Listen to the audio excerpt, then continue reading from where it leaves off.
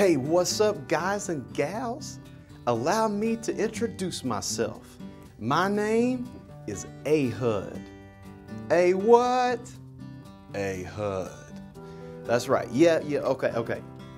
I already know. You've never heard of me. I get that all the time. Yeah, I know. I'm not King David, okay? I'm not, Moses or whatever. I'm a guy that like nobody ever knows my story.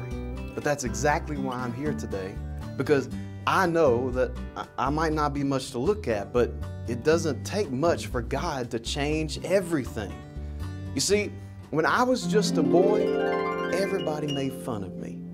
You see, the reason they made fun of me was because I was from the tribe of Benjamin. That might not mean much to you, but the name Benjamin means son of my right hand. And my family, y'all, they were the mightiest warriors. If you were from my tribe and my family, they would put us at the front line of the battle. And the other cool thing about the tribe of Benjamin was that all of my family learned how to use a sword with both hands. That's right. So look, if you were going to fight us, you had to dodge not one sword, you had to dodge two swords. One sword in the left hand and one sword in the right hand. And even though I was proud to be a part of the family of tough guys, that wasn't really who I was. You see, the Bible calls me the man left-handed. Kids, is there any of y'all out there that are left-handed, that like you write with your left hand? Oh, okay, yeah, I see you. Well, okay, well, look. Well, for me, it wasn't just that using my left hand felt right and felt natural. It wasn't just that I wrote with my left hand or fought left-handed or threw a baseball left-handed because it was a choice. I was left-handed because I had a crippled right hand. My right hand didn't work. So I was a Benjamite, the son of my right hand, and my right hand was broken. It didn't work. So while everybody else could war and fight with two hands, I could only fight with one hand. I was half of the warrior of all my brothers and sisters. And to make things worse, I lived in a time where we had lost a battle and we were being bullied by the king of another nation. I wanted to change things. I wanted to rise up and fight, but I was just too injured.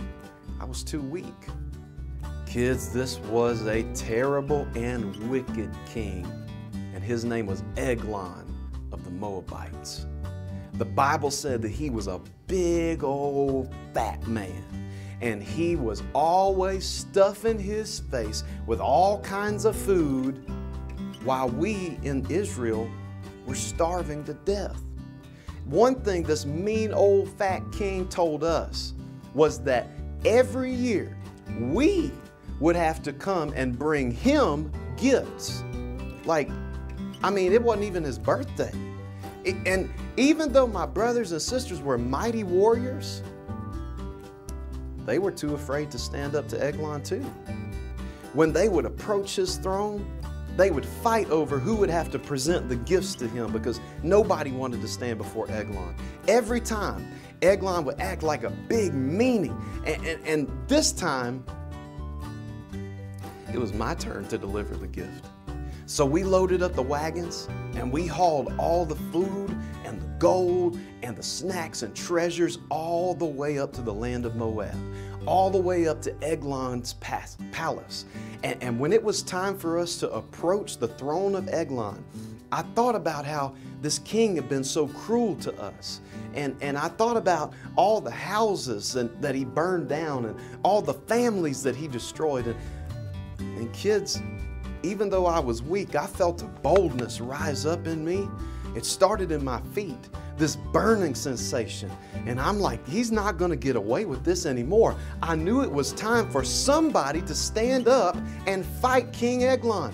If nobody else was going to do it, old Lefty here, I'll do it. So I came in, I bowed to show my respect, and I asked Eglon to come a little closer. I told him, I've got a message to you from the Lord. that old mean king, he snorted and laughed, and he came close. You see, since I was a crippled little guy, since I was half the man that all the other warriors were, nobody ever expected me to be dangerous. But whenever he leaned close, I took my one good hand and I grabbed my sword and I defeated the king with one hand. That's right, kids. I had my sword up in Eglon's belly. And you know what? I tried to pull the sword out, and he was so fat that his belly closed up on my sword. That was my favorite sword. And I left it in there, and then I turned it and I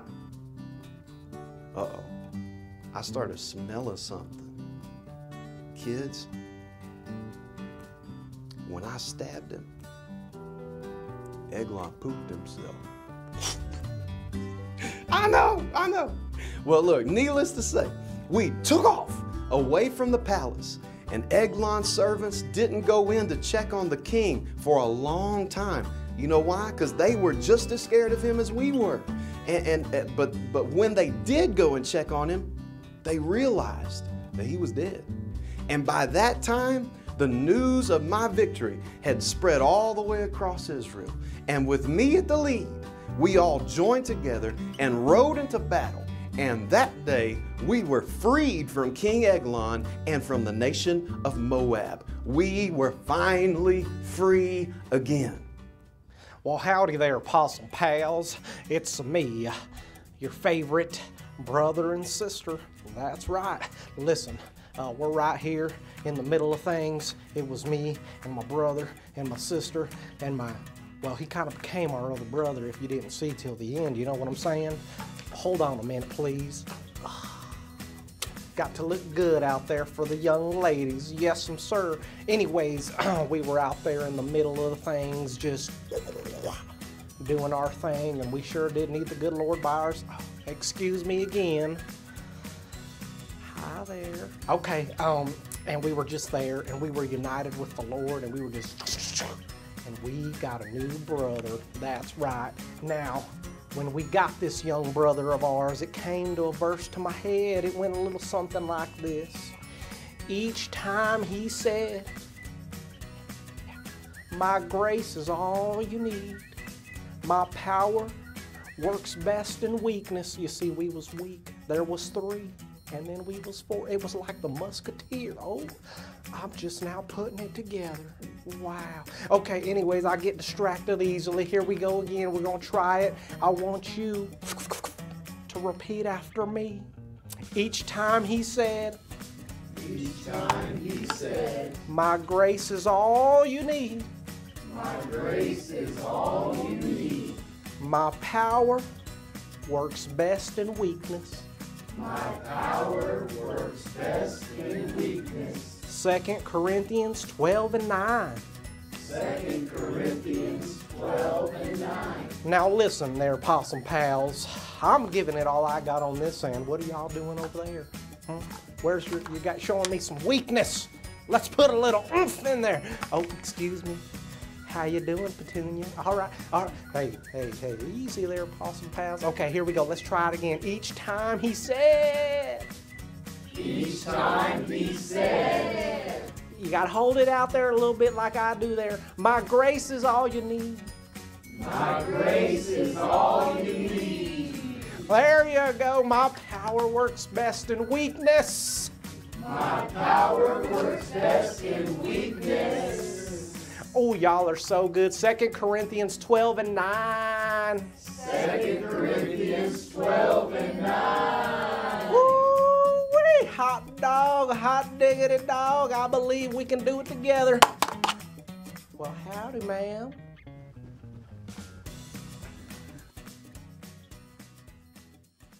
All right, kids, just like always, I got some main points. These are things that I want to make sure that you remember from this lesson. Main point number 1 is this. You might be small and your enemy might be big, but God is bigger. Kids, as small as you might be or as small as you might feel, that does not limit your God. You being small does not make your God small. And your enemy seems to be big. But remember, whenever your enemy seems to be big, all we got to do is get God to stand next to him, and you realize just how small he is. King Eglon, he seemed like somebody that nobody could defeat. But me, a little guy with a crippled hand, God can use me. And kids, he can use you too. Main point number 2 is this. If you stand up against the enemy, others will follow and do the same. Kids, I was alone whenever I stood there. I was alone whenever I hatched this plan and whenever I decided to take matters into my own hands and attack the bad guy. I was by myself.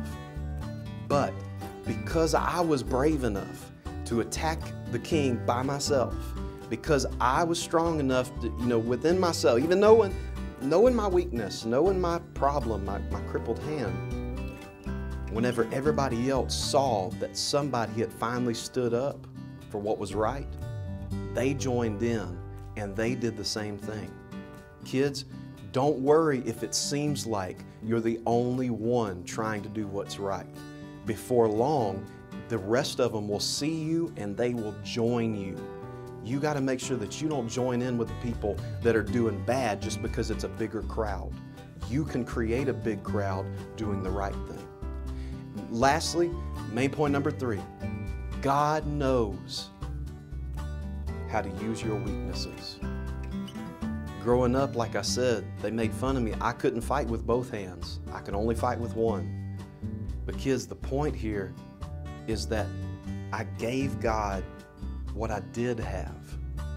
He's not asking me to use my right hand. He's not asking me to do something that I can't possibly do. He's asking me to do what I can do.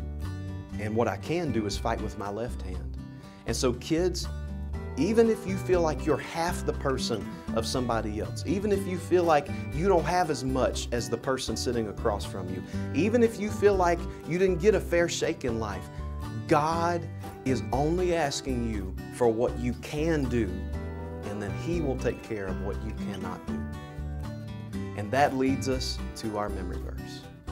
It's in 2 Corinthians chapter 12 and verse 9, and it says, "Each time," He said, "my grace is all you need. My power works best in weakness." God is looking at your weaknesses, and He's not scared by them. He's excited about them because your weaknesses are the very place that God can show up and show Himself mighty. Let's pray. Lord, I love You and I thank You for this lesson, for this story. I pray, God, that these kids would apply what they have heard. I pray, God, that they would not be intimidated by the enemy. And I pray that they would rise up against the enemy, Lord, against the enemy of their family, Lord, against the enemy of their school. Let them rise up in prayer and in praise and in faith. And I pray, God, that as they are bold enough to do that, that You would send others to stand by their side. And Lord, we know that You plan on these kids having the victory. As somebody say it with me, in Jesus' name, amen. I'll see you next time for another story.